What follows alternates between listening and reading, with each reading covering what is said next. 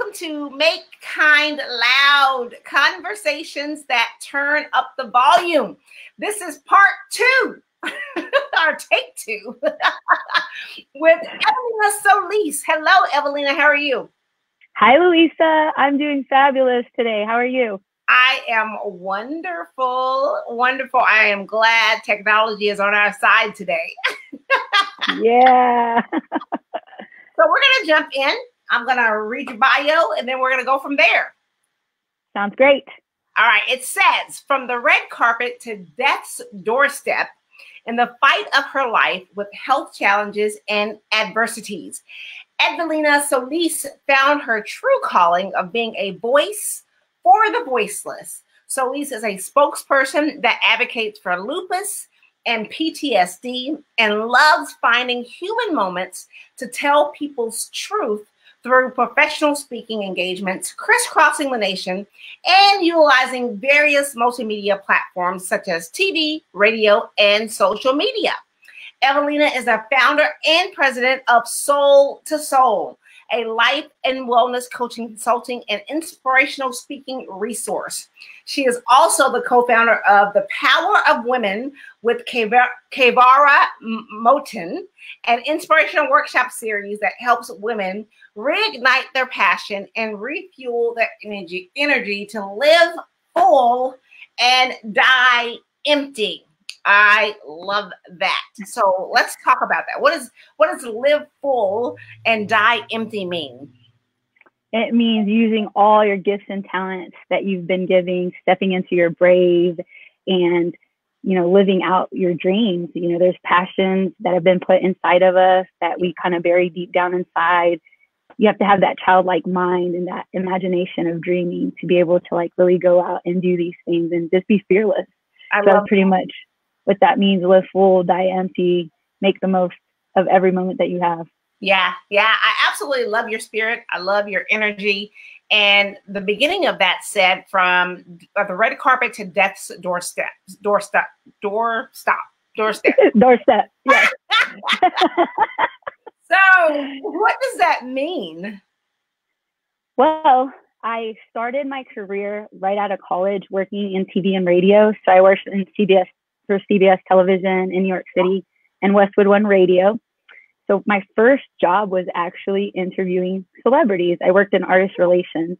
Nice. And I got to do all the things I really dreamed about just as a kid, and getting to work award shows and movie premieres and CD release parties, and just got to see that at just such a young age. Yeah. And so eventually later on, I was pretty much at the prime of my health, and I started having a lot of health issues, and have been in the hospital more times than I can count on 2 hands.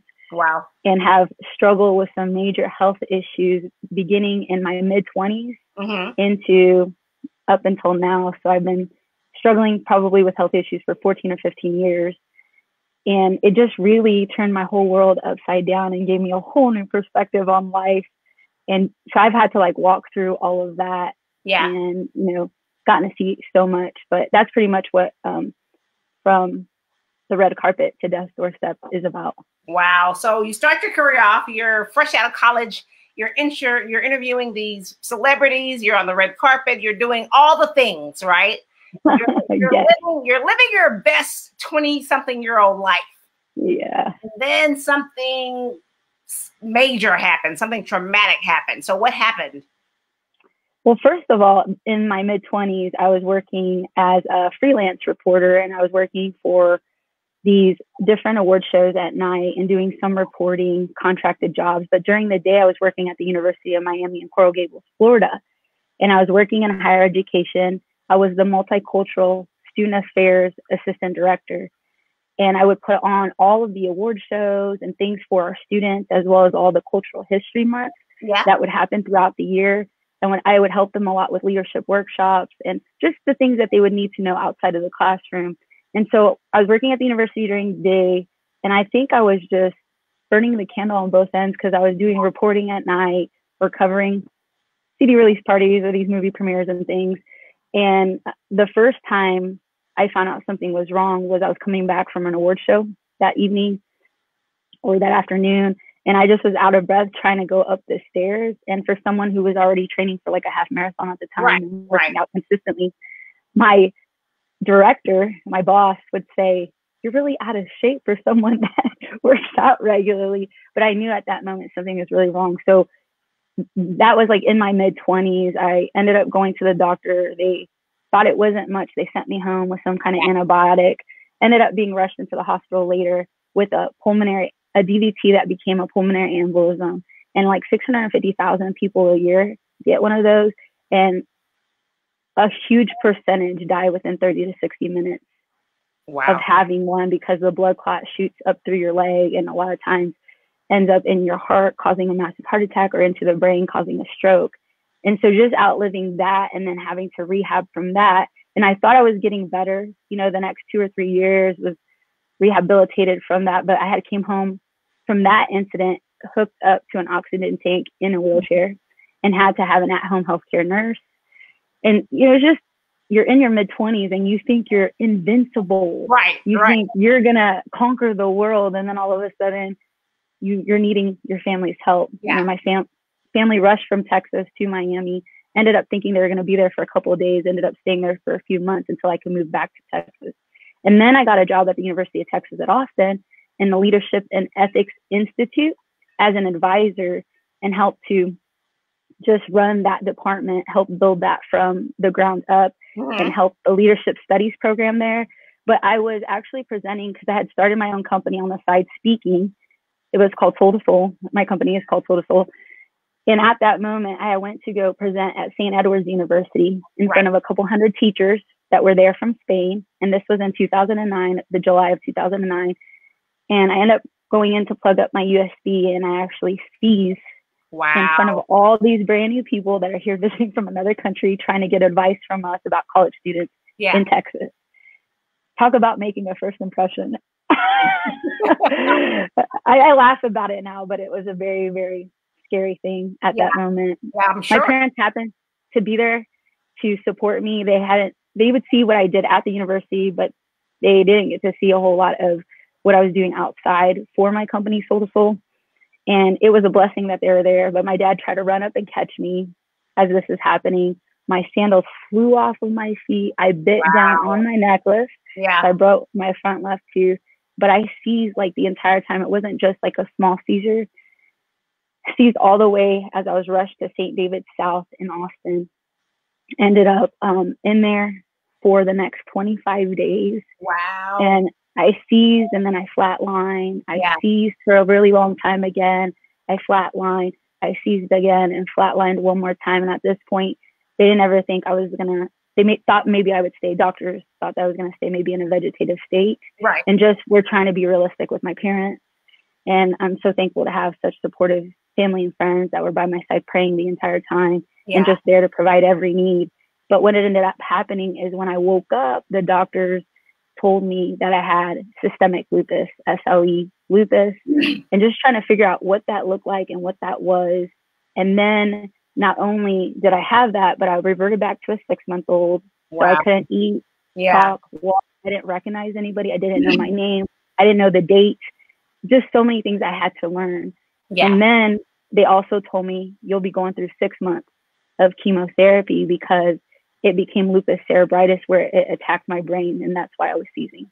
Gotcha.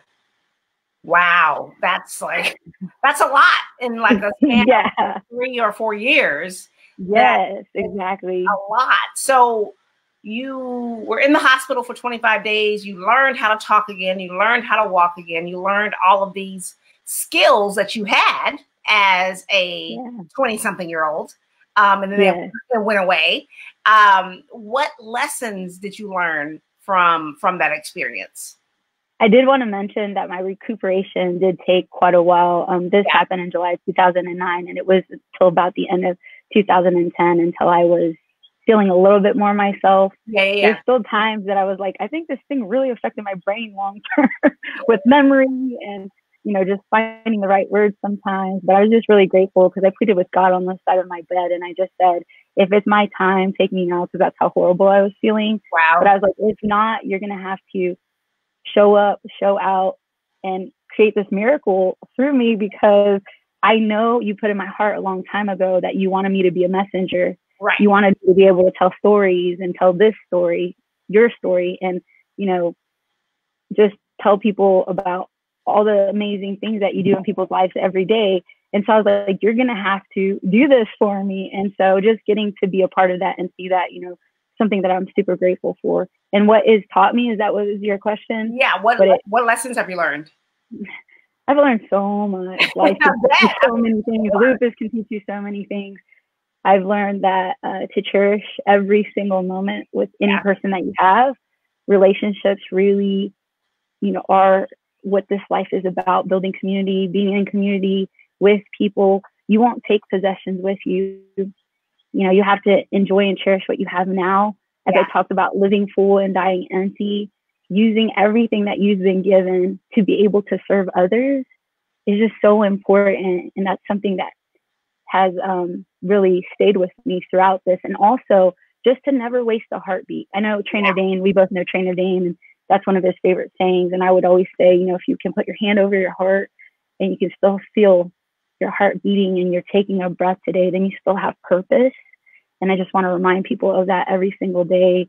And so that's something that lupus has taught me, and this whole crazy journey of life that I have been through. But it's been a beautiful thing. And I actually thank God, you know, for it, because there is a lot of people that still have not figured that out. And I was able to see that at such a young age. Yeah, that was going to be my next question, because a lot of some people, I'm not going to say a lot, but some people may have taken that as something to knock them down and not get back up again. What made you get back up? What made you decide that this is something that I'm going to use as a platform to help people? So what was that process like? It was every day. I had to take it every hour, honestly, because, you know, you have your good days and your bad days, but just knowing that my family was by my bedside. And at this time, you know, I wasn't married and I didn't have a child. So really just fighting for each and every single day, and knowing if I'm still alive, if I'm still breathing, then I know God has a purpose for me. And he's going to do something with this. You know, he turns out all things out for our good. Yeah. And it's hard to believe that sometimes, you know, especially if your faith is wavering. But this was also a time where my faith was truly tested.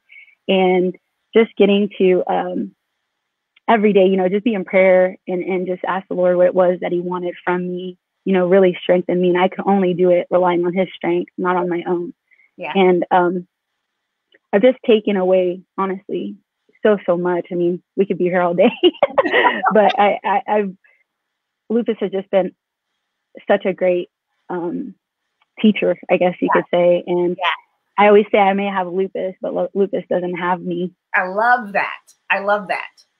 It doesn't have you. It's not going to keep you down, for sure. Yeah. Yeah. So just, you know, having my family by my bedside and just knowing God was on my side really is what kept me going every single day. Right. And so you do these workshops where you help people. Like, what do you tell people who come in and they may be a little bit broken? I'm going to put it in quotation marks. Yeah. A little bit broken. How do you help them, and what do you tell them? You know, a lot of times I had all these different workshops laid out that I've done for the universities and through high schools and, you know, nonprofits and corporations. And I get asked the exact same thing over and over. It's not to do those workshops anymore. It's to come in and tell my story.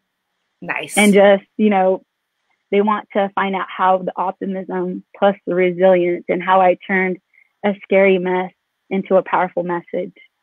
And that is really what I end up focusing on. And when I go into these workshops, no matter what obstacle people are overcoming, even though you can't see it while you're walking through it, you know, concentrating on what it is at the end of what you would like to see. And then, you know, just being in prayer about it too, because, you know, if it's not in God's will, it's not going to happen. Right. And no matter what you do, it's out of your control. And, you know, control the things that you can and focus on that and work on the things that you can do and the things that you do well, and the things that you don't do well, you know, maybe that's not in your gifting. And if it is, and it's just something you're being lazy about on it, you know, maybe you need to work on that and take more time to do those types of things. I love that. I love that. So what is your big passion in the world? Like, what do you want to empty yourself of so that you can die empty? I have so many more things I would like to accomplish and do. I love TV and radio. That's one of my first loves, you know, and writing. And so I would love to do more TV and radio. I use Facebook Live quite a bit to talk to my audience. And now with what we're going through, right. all of my past experience has equipped me to be able to use all of this new technology to be able to reach a larger audience.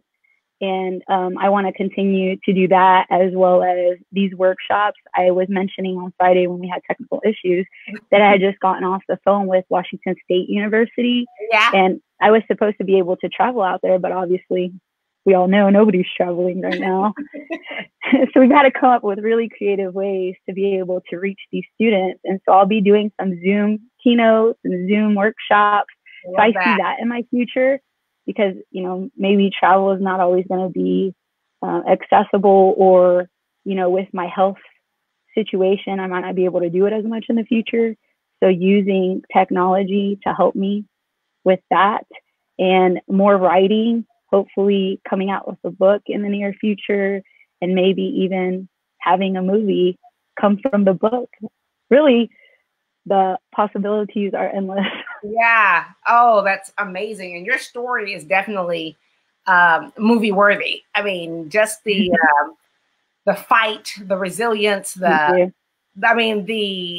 dramatic thing that you went through and how you bounced back. Like, it's definitely a movie. Yeah. One of my friends would be like, "Oh, when's that Lifetime movie coming out?" Right. I was like, "Oh, my life is that dramatic, huh?" It sure is. Yeah, but you're here to tell a story, though, which is beautiful. Yeah, thank you. But I see God using it, you know, for his honor and glory, and, you know, wherever it is, maybe international stages one day. But honestly, just reaching one person and changing one life. And we talked about this ripple effect in the last broadcast that had technical issues. But really, that means more to me than anything. If I can just reach one person and affect one life, then I know I've done what God has asked me to do. And that's what, like you said, we did talk about that. That's how we change the world, is one person at a time. And, you know, people do think that changing the world is such a big thing because there's, you know, when you think of 7 billion people, that's a lot. However, if you impact one person and that person impacts one person and keeps going, ultimately we will change the world, but we've got to just focus on being positive lights in the world. Yes. And I love right now, there is so many good like movies and books and things coming out with that kind of theme behind it. You know, we have like the Overcomer movie that's came out, and then the Breakthrough movie, which is on these true stories, inspirational stories, and how this one person affected so many people's lives. Right. And they're just coming out, and everybody's wanting to see movies that families can see together that are good, because there's just so much junk out in our world. So if we can continue to be a positive light to others and inspire them, then I think we're doing what we should be doing while we're here. Yeah. And I think the state of the world right now, although it's inconvenient and it is scary and we're uncertain right now, the beautiful thing about humans is that humanity is stepping up. And everyone from every corner of the world is showing how it can be if we all chose to be kind and positive and loving. And the outpouring of that in this situation makes it so beautiful and able to cope through. Yes, and you are doing a fabulous job of that. I want you to know. You're my kindred spirit over there. I love what Make Kind Loud is about, and, you know, what you do and your life mission and purpose. And I also want to say that video that you put together with all of us from the 15 different states and 5 countries, that had an impact on so many people. And I just want to say thank you for allowing us to be a part of that project. Oh, you're welcome. Thank you for being a part of it. And I mean, I'm still floating because it was so much fun to put together, and to see it all come together in this video, this beautiful video, really made my heart happy. And so thank you for being a part of that. with your daughter. Let's talk about your daughter, by the way. She's amazing. Hope Thank you. I love her. So tell me about Hope. Thank you. Yes. So for those of you that might not understand what we're talking about, Louisa put together this video. It's with music and words of love, sweet love, right? What the world needs now. Yeah. What the world needs now, love, sweet love. And so my daughter was just like, Mom, I'm the singer of the family. And I was like, okay, your time to shine, girl. So she actually got to be a part of that project. And I was just cheering her on the whole time. But she just is another miracle in this process. I mean, you know, when we talk about the Lifetime movie or, you know, this big movie being made one day, she definitely is a crucial part of that, just because after all the trauma that my body went through, they had told me I would never be able to conceive a child. And the Lord obviously had a different plan. And I didn't actually know I was pregnant with her until my second trimester. Yeah. And talk about a very scary time, because I had been on such aggressive medication that would cause birth defects.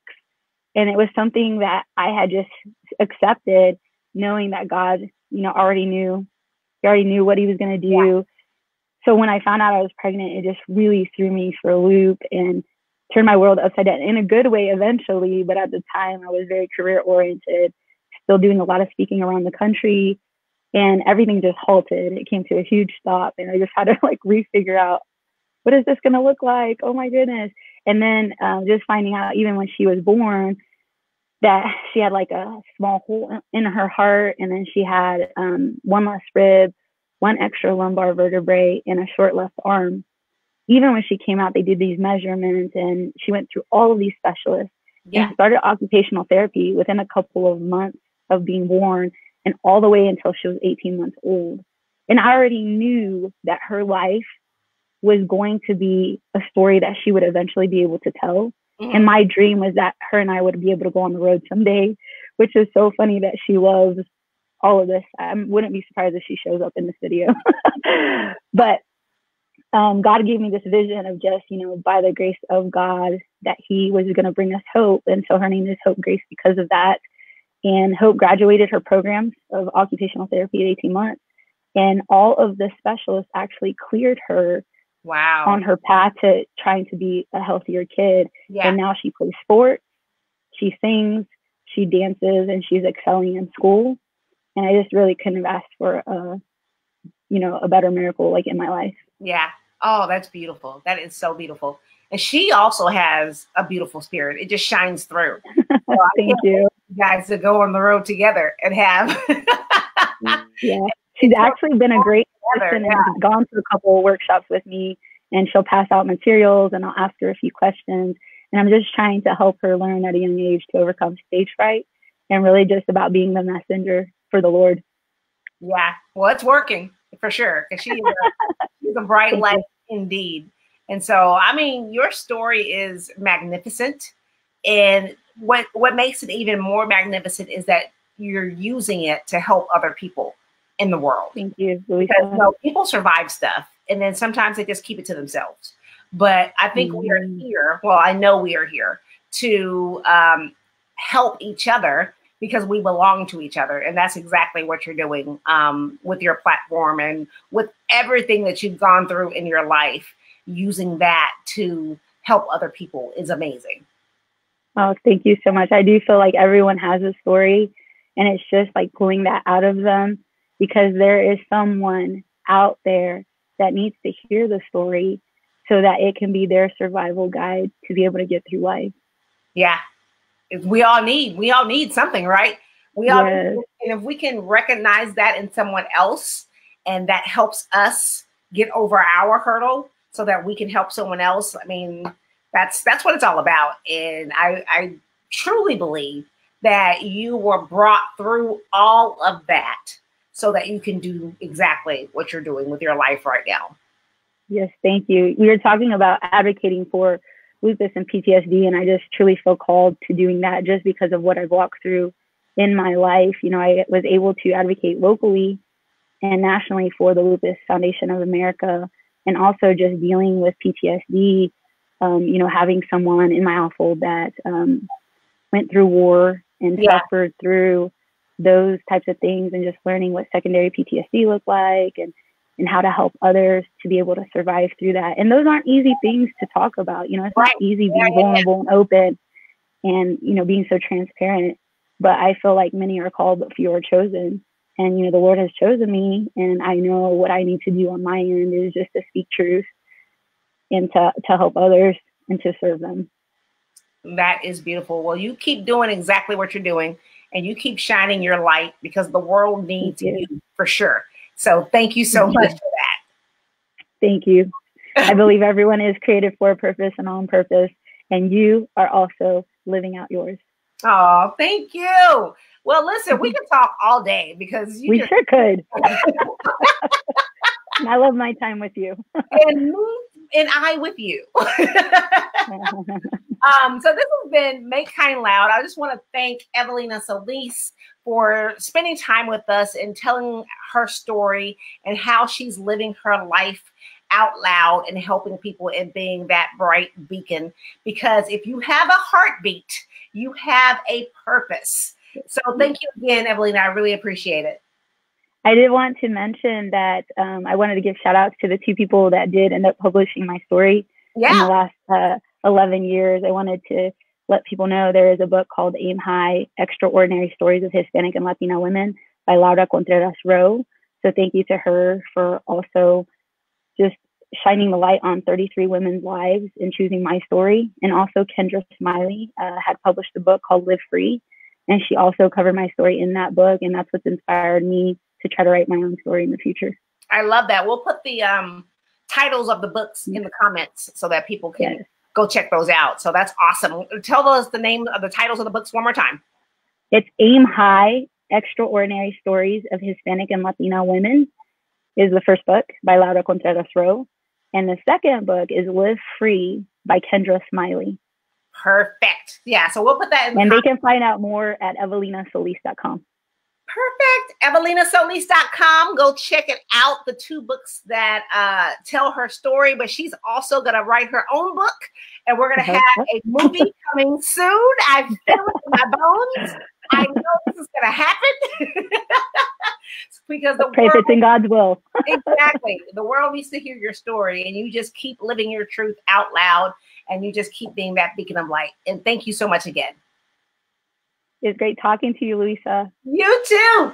This has been Make Kind Loud, conversations that turn up the volume. We will talk to you guys next week. Have a good one. Bye-bye.